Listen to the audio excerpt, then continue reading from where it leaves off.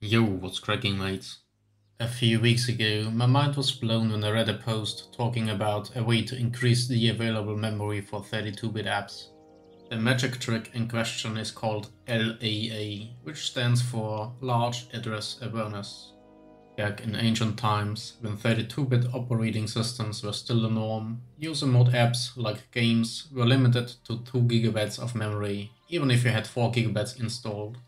The intention was to limit those apps so the OS wouldn't crash because it ran out of memory.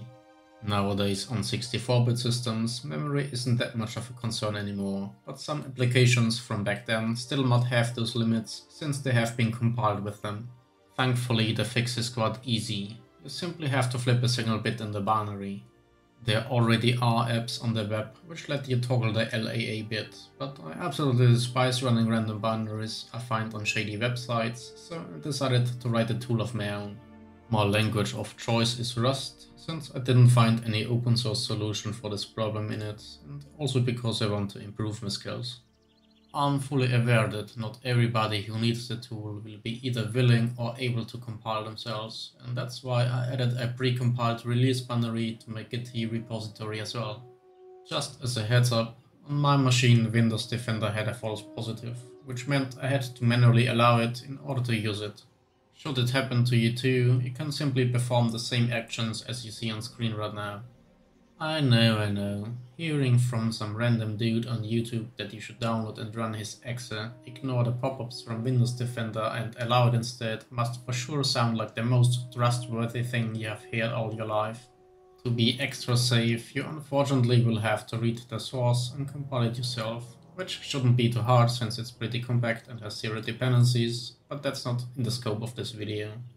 Usage is pretty simple. You pass the path to the binary you want to edit as an argument and then follow the instructions. To make your life a lot easier, this can also be achieved by dragging the app onto the tool. There is a yes/no dialog asking you if you really want to modify the binary, so you can use it to just check up on the current state of affairs, as well as disabling LAA if for whatever reason you would need that. Before we can jump to the code, we have to talk about how to actually find the LAA flag and how exe files look like. At the very start, there is a structure called MS-DOS stub, which holds various informations. We're interested in the field called E_LFA_new, which is a pointer to the PE signature. Right after the signature, which are just 4 bytes reading PE00, is another struct which holds the field characteristics, where the LAA is a flag in. The code is rather simple. There are 2 convenience functions, one for pausing the command prompt when you use drag and drop, as well as one for printing error messages and then aborting the process. In the main function, we check if we got exactly one argument and if this was the path to an exe file. If so, we open it in read-write mode and load the pointer stored at hex 3c from the MS-DOS stub. For that address, we add 4 bytes for the signature and hex 12 for the characteristics offset, so we can read the field and its flag. After asking the user for confirmation, we can then proceed to XOR the flag, which will invert its current value and write it back to disk. That's basically it.